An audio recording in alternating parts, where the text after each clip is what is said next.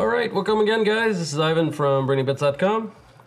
Today we already did a tutorial on these little modules using the Max7219, and we were animating little alien invaders on them. Today what we're going to do with them is we're animating little on them, so we're going to build a code to actually let us enter any text we want, and it's going to scroll on these two displays here. I have two right now, but you could put more just by cascading them together. So the connections are not too hard. I got my voltage and ground going. It's on the back side because I'm using breadboards, so they sit nice and snug together. So voltage and ground to this one right here. And then I have pin 8, 9, 10, which is connected to DIN, CS, and clock on the back side. And after that, I'm just taking this little jumper cable here and going to the back of this one. So basically they're linked together like that. Like this is the in, this is the out. So this one goes from the out to the in of this one. So basically that's all we need to do here. We're going to go look at the code.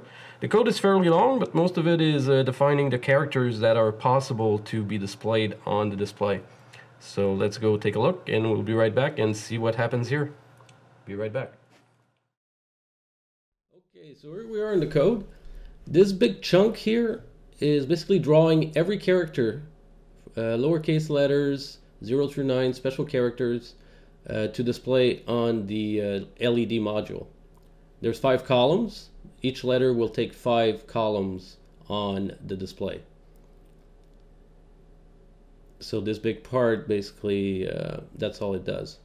So the first thing we're going to do at the top, we're going to include the Max Matrix library. You can find a download link on our website or in the YouTube description. Once you have it, just extract it to your Arduino library folder. There it is, Max Matrix, and inside you should find these files. Once you've done that, just restart your IDE software and you're good to go. This here, basically what it says to put all this big chunk of code inside the flash memory on the Uno.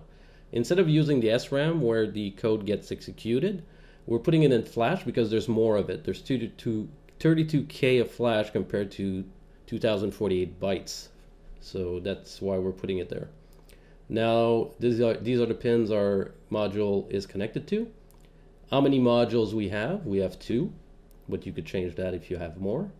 Then we're defining the library right there.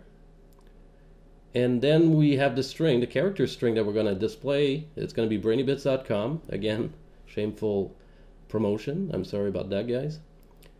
And okay, so this is our setup. So we initialize the modules. We set the brightness of the LEDs to 5. And this here is our main loop. So what we're doing, we're calling this function called print string with shift register. So we're sending it the string, the scrolling text, which is Brainy-Bits.com, and it's going to go right there. And what this does, it extracts the characters from our text, so basically one character at a time, and then it sends that to this function here, which will display it on the module.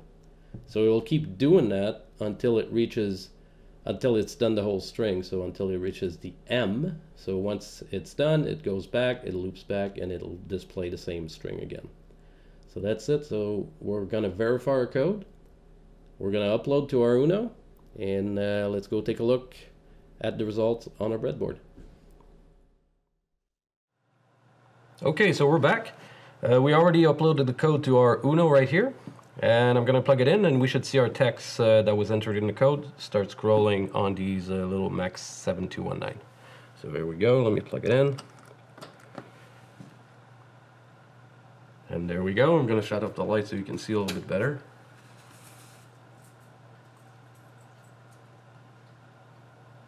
And there you are. So that's one way. By using the Max Matrix library, it makes it a lot easier to control the scrolling with just a few lines of code.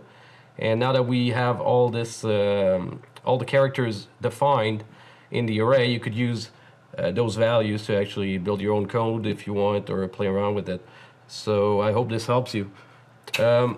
Also, make sure to subscribe to our YouTube channel. We put out about 2 tutorials every week. And also go to our website at Brainy-Bits.com, and you'll find the schematics the tutorial and the code make your life a little bit easier instead of retyping everything, especially with all these zeros and ones to define the characters.